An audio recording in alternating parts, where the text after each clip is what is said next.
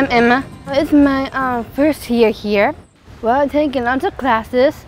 I'm taking a life skill class, also career life planning, also taking computer class, also yoga and child development. I like working with kids, and I really like all my new friends here. They come to me and how's your day has been doing.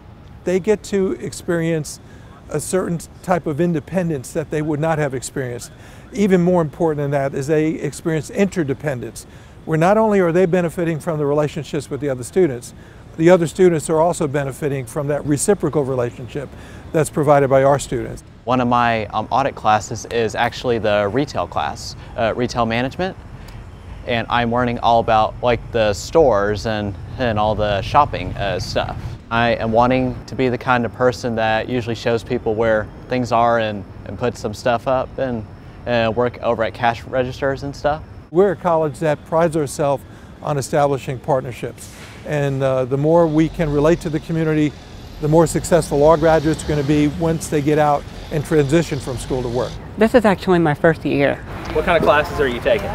Cultural anthropology, what the people in different countries dress like and what they eat and how they get around, transportation and stuff. Well, we have fun days on Fridays, and we do different things every week. One week we went to the Beardsley Farm around the corner of the campus. I got lost on the first day, but when I figured out where I was supposed to go, I found my way around campus.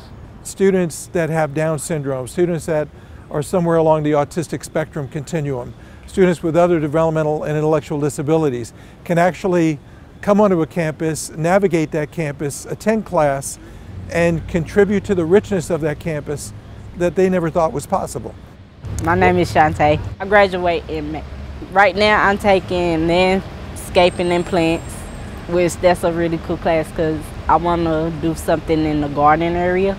A lot of people told me that I couldn't go to college, so I just kind of believed it. It feels good because now I know like I can do more than what I thought I could, and thought I could learn more and finally realize like push it out of me, and I'm learning more myself, so it's kind of cool.